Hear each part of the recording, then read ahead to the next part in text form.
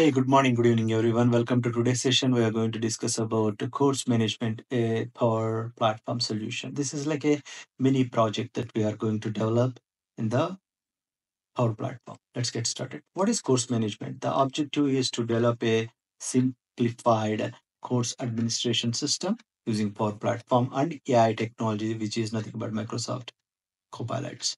And this is a part of SIS stands for Student Information System 360 is this is the project name, and course management is one of the modules.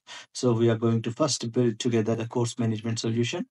And what is in scope means what we are going to build is course management means user should be able to create and manage course details and student information, instructor information, scheduling, notification, course and relationship, data integrity because this is a data data a words based thing. Data integrity will be there.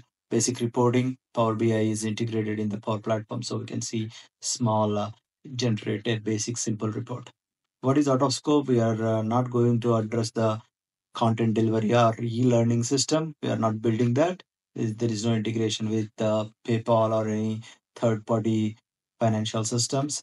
There is no integration with the LMS, stands for learning management systems. Advanced analytics and predictive analytics we are not going to discuss. This is basically a course management module in the student information system with this functionality that we are going to build using Power Platform. And what is the technology stack? Like what we discussed, it's a Power Apps. A Dataverse is the our backbone database.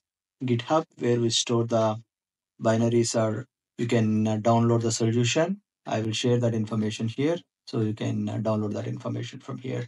Uh, and Microsoft Copilot, this is a very new advanced technology for our course management application. We together are going to build a Copilot or AI agent. Thanks for tuning in. In my next video, we are going to start building the course management application. Bye for now. See you in my next video.